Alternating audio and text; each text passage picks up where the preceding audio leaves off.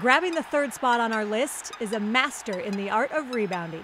Oh, and also the three-point set shot. Washington's Chantel Osahor. Chantel Osahor starts things out from three. Chantel, oh my goodness. Where do you even start? Chantel Osahor is owning this game. Osahor moving bodies out of her way and gets the putback. When she rebounds the ball, it's like she knocks the air out of it. You need, can we have another ball over here? Because she just, hits it so hard.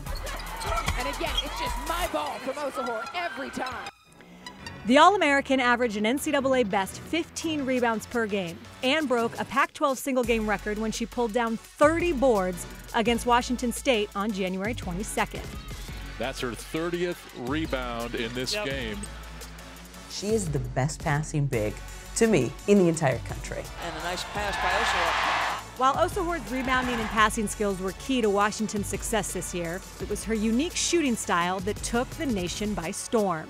Top of the key, Chantel Osahor, the three. How often have we seen that? You watch her and she shoots a three. It's a flat foot and the knee's not bent. You say, wait, what just happened? Was that an accident?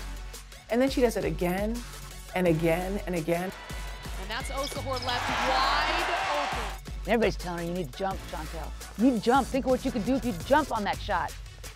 Heck no. It ain't broke. Why fix it? Osahor, though, wide open on the wing, and she makes him pay. We've never seen a player like Chantel, and I don't think we ever will again.